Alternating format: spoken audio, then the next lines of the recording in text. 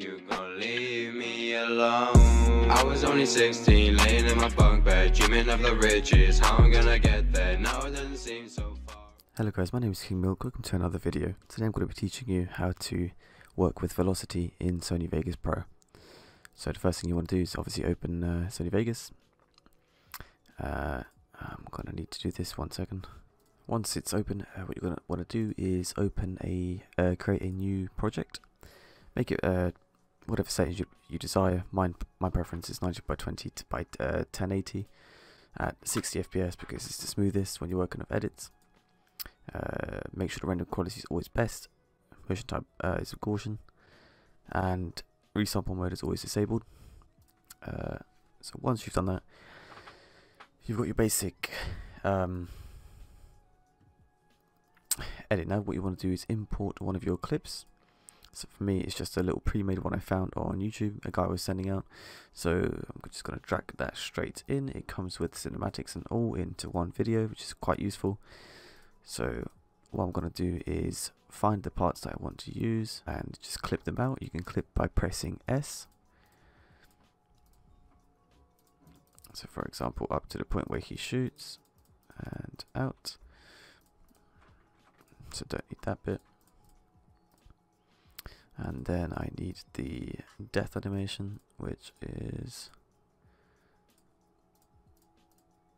I'll take it from here to here. Perfect. So now that I have the actual clip and cinematic that I need, as so, I can now work on Velocity. But before I'm going to do that, I'm going to make this video look 10 times better by adding black bars. You go to pan and crop. You make sure that the aspect ratio is set to X and Y. Sorry. You hold Control and you click the top bar and you just drag down until you're happy. And then you left click on the key point there. You Control C that, and then go to the other clip at the beginning and paste it. So the black bars carry through. Anyway, so now that you've got the videos, you've got the black bars, you're happy, whatever. You want to work on Velocity, but before you want to work on Velocity, you need music. So for the song, for this, I'm gonna find one. Okay, so once you've got the song like I do here, let me just pause Spotify. There you go. Once you've got the song, what you're gonna want to do is sort of get the rough idea of where the beat is. So for this is the song. The bass is basically the marker of your velocity. So let me just turn this up so you can hear. You can find the bass on the waveform by, it's mainly the most squashed together but highest peaked waves. Most people tend to mark them with markers by pressing M, like so, just so you know where that is, and that's a good guide.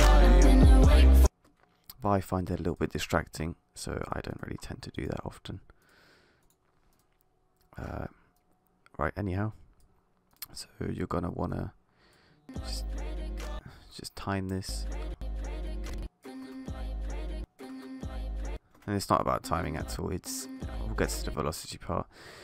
So to do the velocity, you want to right click the clip, head down to insert and remove envelope, and then click on velocity. It's that easy.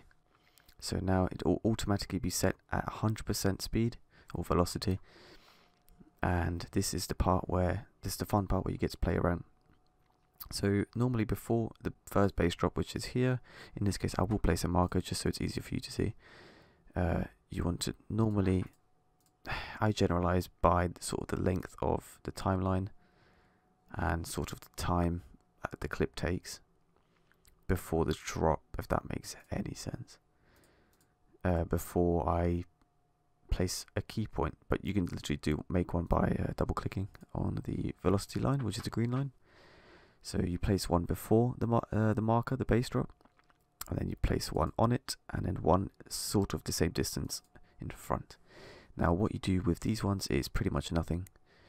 The one on top you want to set to around 200 to 300. I normally set to 300 because it gives it the most sort of oomph. Now what you want to do with this sort of connecting line is go to slow fade, and the other one set as fast fade. And now you might not see much difference there because the video is playing 100%. Say if you were to set it to half velocity, which is 50%, so before and after, you'll see the difference. Wow, now the problem I have here is, yeah, so basically the slower the video is, the more you have to play around the velocity. So in my case, as you saw there, if I set it to 300, it won't do anything. It will simply speed up the time that it takes this guy to scope in. So what I do to fix that is I'll raise the velocity until you're happy.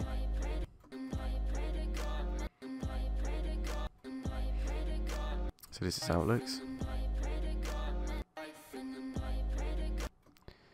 But if you want it to look a little better, you can drag this out a little bit more.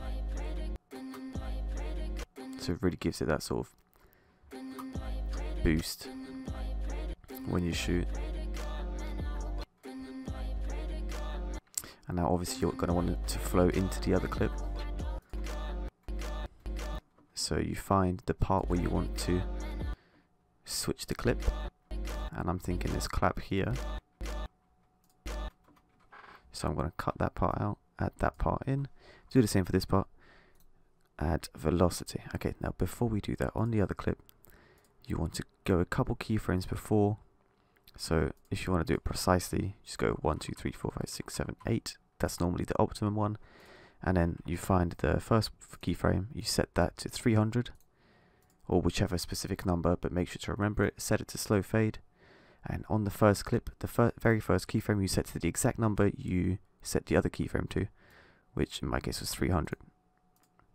And then again, you go 1, 2, 3, 4, 5, 6, 7, 8 keyframes out and set it back to whatever the hell it was. In my case, it's 50. And then you want to fast fade that, just to exactly give the actual initial shot. So this is how it will transition. You can see how it sort of warps quickly. It goes quickly, but it stops. But in this case, I might want to raise that a little more so that not too much, and extend that a little bit more. This is the fun part because you can really play around with this.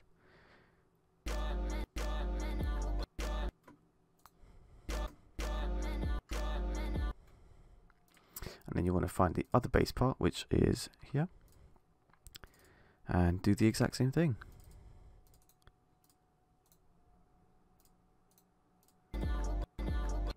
You see?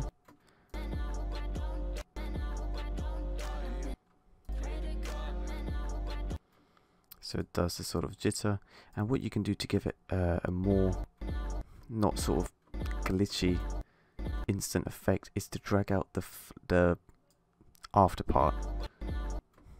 Sorry, the before part. The more you drag them out, the longer the effect will last, so it looks a bit more smooth. Obviously you want to keep that.